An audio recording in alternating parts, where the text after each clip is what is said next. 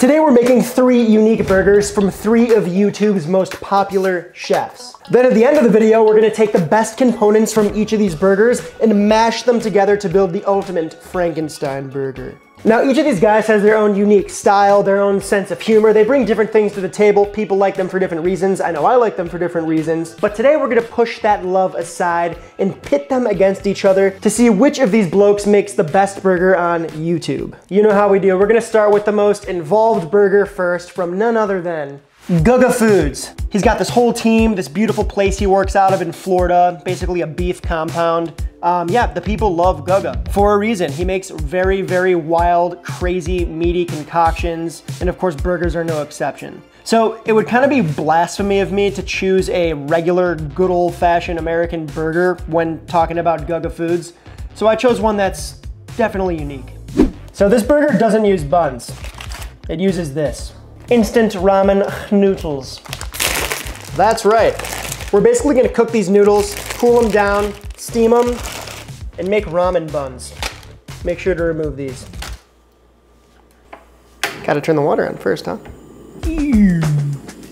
The modern marvel that is instant ramen noodles. Speed that cooling process up a bit. We got a nice little egg here. I'm gonna give it a whisk. And into the noodles. You can just use your skin mitten, move it around, make sure the noodles are coated in the oil. And this is 1 pack of ramen and 1 egg. I'm gonna take about 3/4 of our noodles and pop it in the steam daddy. All right, so it's a glass container wrapped with plastic wrap, another little small deli container wrapped with plastic wrap, something to weigh it down just a tiny bit. Press that, and then we're gonna steam this off for 10 minutes. While this thing's steaming off, let's make some sauce. We're gonna go in with a teaspoon of sushi vinegar, a tablespoon of ponzu, 3 tablespoons of hoisin, and this stuff. I'm not 100% sure what this is. I saw it on Gogo's video. I went ahead and ordered some online. He pronounced it ketchup manis? It looks to me like ketchup manis. I don't know what this is. I guess it's an Indonesian like soy sauce product. It smells like dark soy. It tastes like a molasses, sugary, dark soy sauce. So 2 tablespoons of that. Oh yeah, that's thick stuff. Probably make a good marinade. All right, just gonna mix that all together. That is literally all you do. All right, let's see what we got here.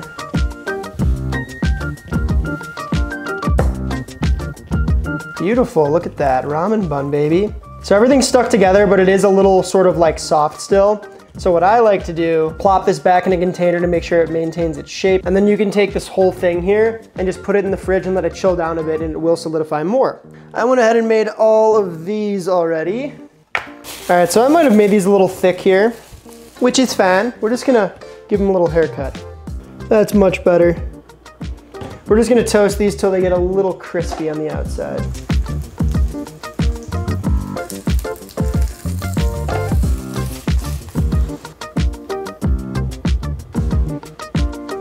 All right, so I spent about 3.5 years raising micro chickens. We have about 17.5 eggs here. This is what they look like. It's really easy to do this at home, just takes 3.5 years.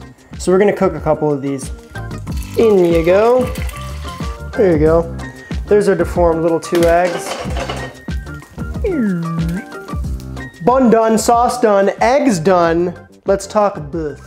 I went ahead yesterday, picked up some short ribs, some beef chuck, and ground them up. This is 50-50 that. What's cool about all of these different burgers here today is that each person makes their burger a little differently. For Guga, he uses a mold, and he takes his beef like this and presses it in the mold loosely. I'm gonna press down enough so that this burger doesn't fall apart when we take it out the mold, but keeping in mind that we're going for a certain type of Guga style burger here.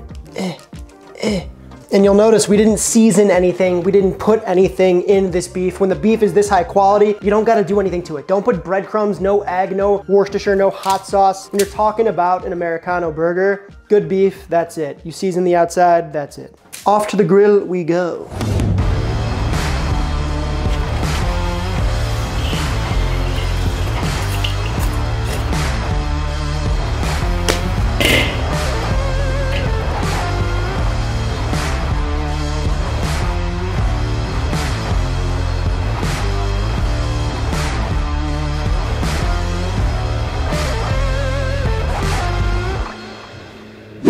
Up next, we got the big dog himself, Matty Matheson, double M. That should be like a thing for him. The internet certainly loves him. I know I do. He's a silly, silly lad. As you'd imagine, Matty's burger is big, it's bold, it's flavorful, it's sloppy, just like him, minus the sloppy part. He's actually very clean cut. He can be a very handsome guy.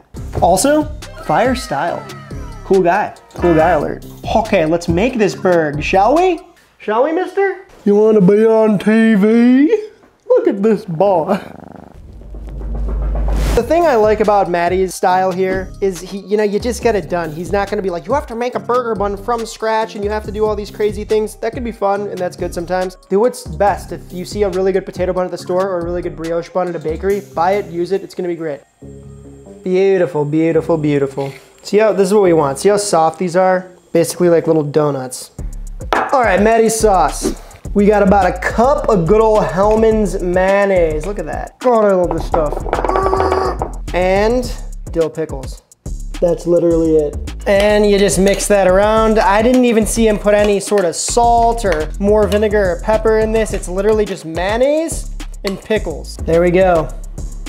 Dill pickle mayo. Okay, everybody gets the same beast.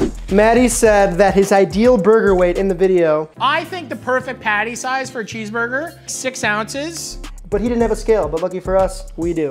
So let's see what we got here. Hey, exactly, 6 ounces. And he hand shapes his. We got Guga using the mold. We got Matty hand shaping into patty, Matty's patty.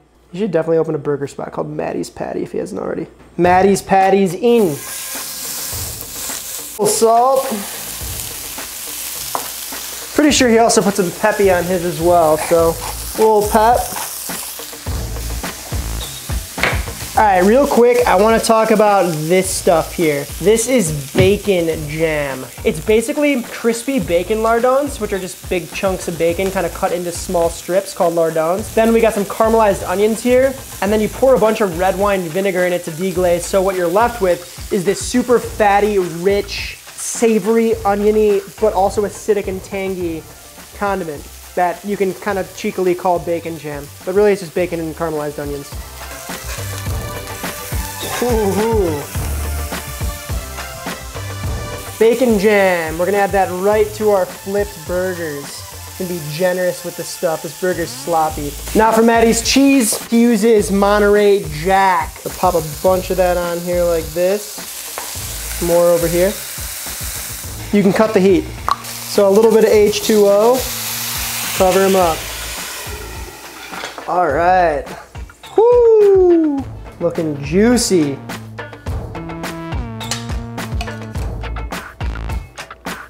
All right, we're good to go.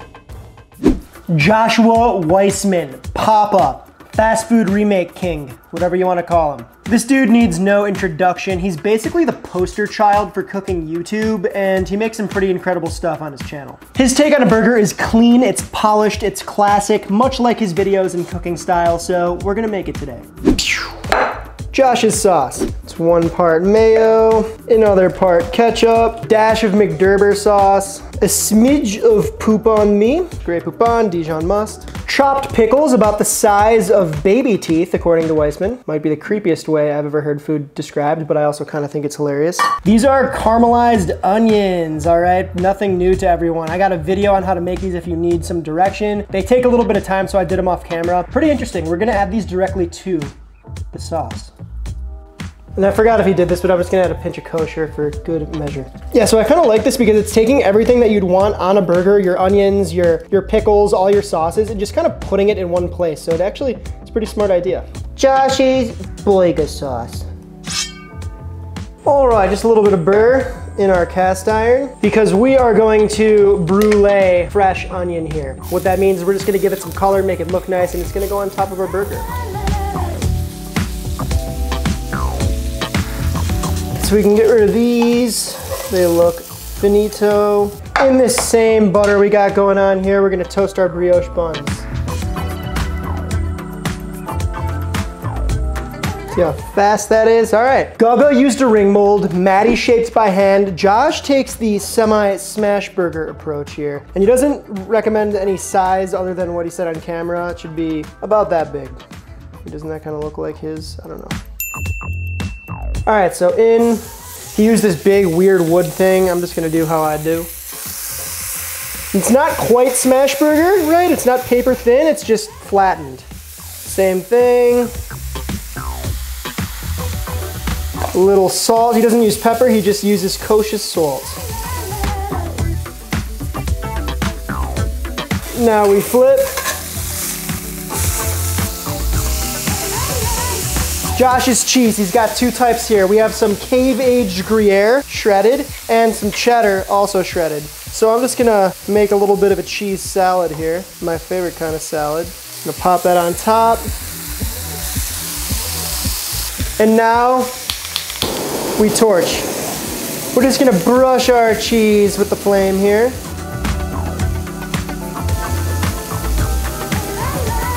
All right, so we did everything. We cooked all the burgers, we got the sauces situated. It's time to build. All right, Guga starts with the ramen bun, a drizzle of the sauce, a butter lettuce, the burger patty, crispy bacon, our quail egg, and the final bun.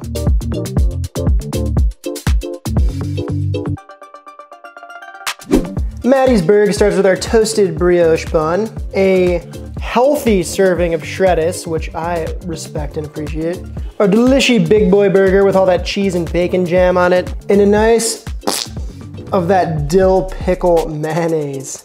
This is a sloppy burger, he even says it himself. And the top bun. Sloptown, Virgin. Yeah.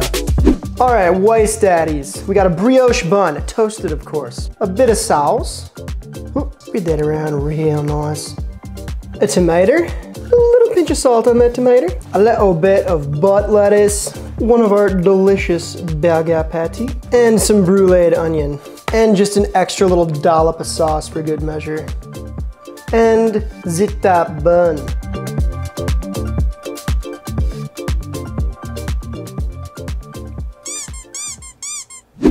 All right, taste test time, triple T. I think we all wanna see it. I think we're gonna do the ramen to start. And not only are we gonna do the ramen, I might do something blasphemous. I think I really need to see a cross section on this thing.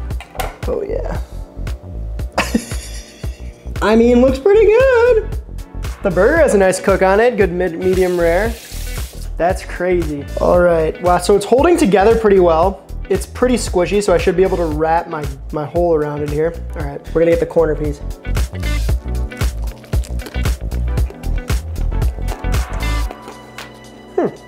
All right, next up we'll go Matty's Burg. A little cross-section action. Oh yeah. Yeah. All right, last but not least, Papa's Burger. Ooh, we're slipping and sliding. All right. Potentially the most classic of the burgers. Really good, really nice. I enjoyed that. Okay, the tough part, we gotta rank these. Third place. I think you might already have a slight idea about this, but third place, it's gotta be the ramen burger. Super fun idea. Looks magnificent. Now, a noodle burger could potentially work, maybe if you seasoned it a little bit. My beef is that the noodle patty itself is very eggy. It's a little distracting from the burger itself, especially with the runny quail eggs on it. It's like double eggy and it's a little too much for my taste. And the sauce on the bottom, I could hardly taste it. It's basically came right through the cracks of the noodle. So we have a really soggy bottom here. The burger itself was amazing. I love that charcoal flavor. I love the look. I love the shape, the color. It was cooked nice and sort of mid-rare, which is like, this is like, honestly, as far as the burger goes, like my perfect burger. But Guga, I still love you. You're a beautiful soul. One day I wish to be invited to your beef compound to do many, many weird, meaty things with you. A boy can dream. Second place. The silver, which means first place. So this is exciting. Get excited.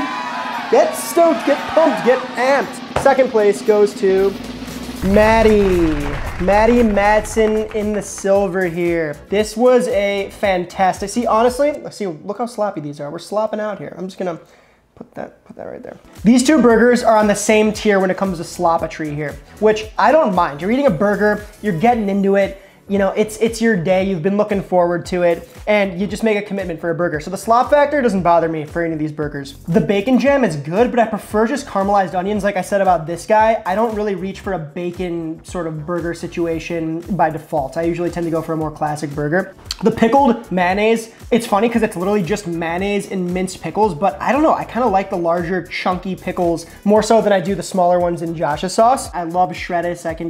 I agree with Matty, shredded lettuce, iceberg lettuce is the best lettuce on the planet. That's really all I gotta say. The big dog coming in at the 2 slot, which means give it up for your champion, JW, Joshua Weissman, Papa, with this Slopatron. I love all the flavors in this burger. To me, it screams burger. It screams well-made burger. The sauce was awesome. It had so much in it, which could sometimes backfire, but I think it had every element of a good cheeseburger. Your mustard, your ketchup, a little bit of umami from the Worcestershire, of course the mayonnaise, minced pickles in it, caramelized onions in it, classic soft brioche bun, the cheese, the Gruyere, and the cheddar was a fantastic touch. Give it up for your boy, Joshy W! Okay, now we shall choose our favorite elements from each burger to Frankenstein together our freak show creation.